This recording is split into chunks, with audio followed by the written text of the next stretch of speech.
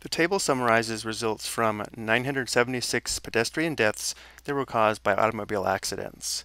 Notice how the table indicates whether the pedestrian was intoxicated, as well as whether the driver was intoxicated.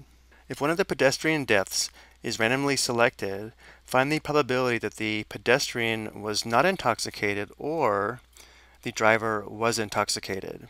So in this case, we're trying to determine the probability of a union of two events, and because these two events can occur at the same time, the two events are not mutually exclusive, and therefore we'll apply the probability formula given here below, where if it is possible for two events to occur at the same time, the events are not mutually exclusive, and therefore the probability of A or B equals the probability of A plus the probability of B minus the probability of A and B. And we'll see in this problem why we have to subtract this probability here. So to set this up, we'll say the probability the pedestrian was not intoxicated or the driver was intoxicated is equal to the probability the pedestrian was not intoxicated plus the probability that the driver was intoxicated, and then minus the probability the pedestrian was not intoxicated and the driver was intoxicated. Now we'll determine each of these probabilities. So to begin, we'll determine the probability the pedestrian was not intoxicated. And notice how we can determine that information from this column here. This column indicates the number of pedestrians that were not intoxicated. And since 82 plus 606 is equal to 688, the probability that the pedestrian was not intoxicated would be 688 divided by the total number of deaths, which is 976. And then we have plus the probability that the driver was intoxicated. And notice how this row here indicates the number of drivers that were intoxicated. And therefore the probability that the driver was intoxicated would be equal to 62 plus 82, which is 144, divided by 976.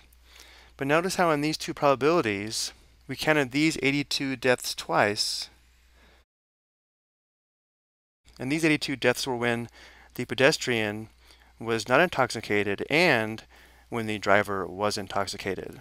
And this is the reason why we have to subtract this last probability, which again is the probability that the pedestrian was not intoxicated and the driver was intoxicated, which would be 82 divided by 976. Now let's go ahead and express this probability as a simplified fraction, decimal, and percent. So let's go to the calculator. Notice how we already have a common denominator.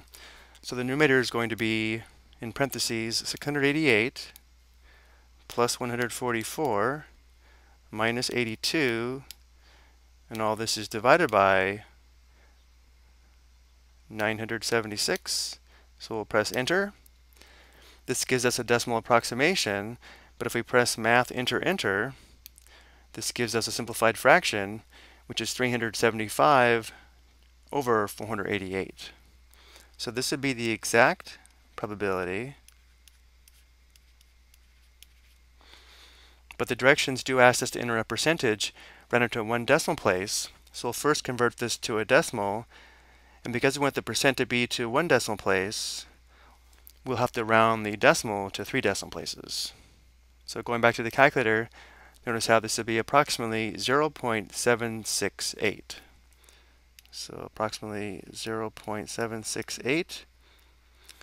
Converting to a percentage, we multiply by 100 and add a percent sign, or move the decimal point to the right 2 places, giving us approximately 76.8%.